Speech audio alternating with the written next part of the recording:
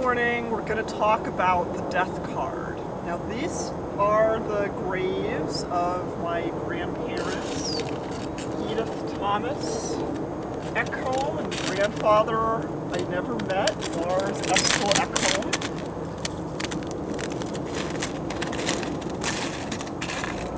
Very plain grave in the corner of Willowbrook Cemetery. You're not going to catch any ghosts here. It's very nice, peaceful, and good. Some people think that the death card means physical death. I'm not going to lie to you, it could, but 99.9% of the time it means change. So there's good change and bad change. The good change is the change that you choose, and it could be now that the kids are grown and gone to college and have their own apartments, we will do what we've always wanted to do and travel. That can be in the death card. You could move. That can be in the death card. Or it could be bad change, or what we consider bad change. Your business goes under, you get sick, your pet dies, you get a divorce. That's a big one. Sometimes in a relationship, if you see the death card, yes, it does mean an ending to that particular relationship. Sometimes, and I view it's about every other year or so, most people will let go of a relationship on a friendship level. So you will say, this person no longer suits my lifestyle, this man's no good for me, I'm going to gently put this relationship aside and focus on others. Choice is big if you want the death card to be a positive experience. An example could be you're afraid that the PTA mothers will blacklist you if you don't go along with the popular program, but you choose to do your own thing on a school level.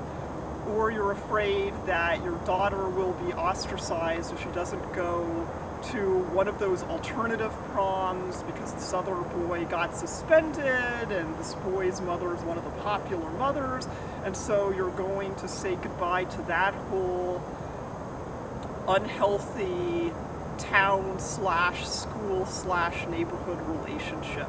That can be the death card as well. Sometimes change could be spiritual.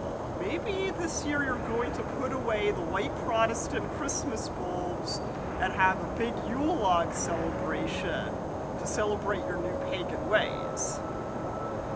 If you want to access or deal with, for most people, the energies of the death card, for example, you have a tremendous loss, these are 3 ways to help you. Visit ancestral graves. It's comforting to know that your people are always with you in spirit.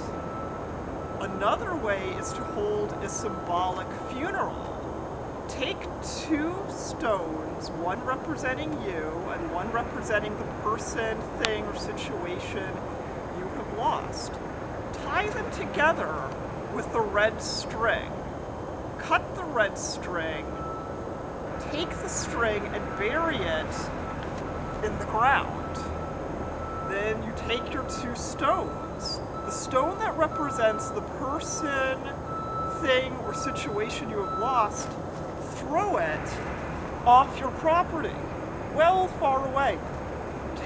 Then take the stone that represents you, put it on a mantle, and put very handsome, elegant, wonderful gemstones all around it to cheer you up, and see if things don't improve. If you are emotionally angst-ridden and have fury and rage, write it all down on a piece of paper and burn the piece of paper in your fireplace safely with a rhyming prayer. The rhyming prayer could be something, you make up, anything as long as it rhymes. I burn this paper, let it be, good things now will come to me. Okay, have a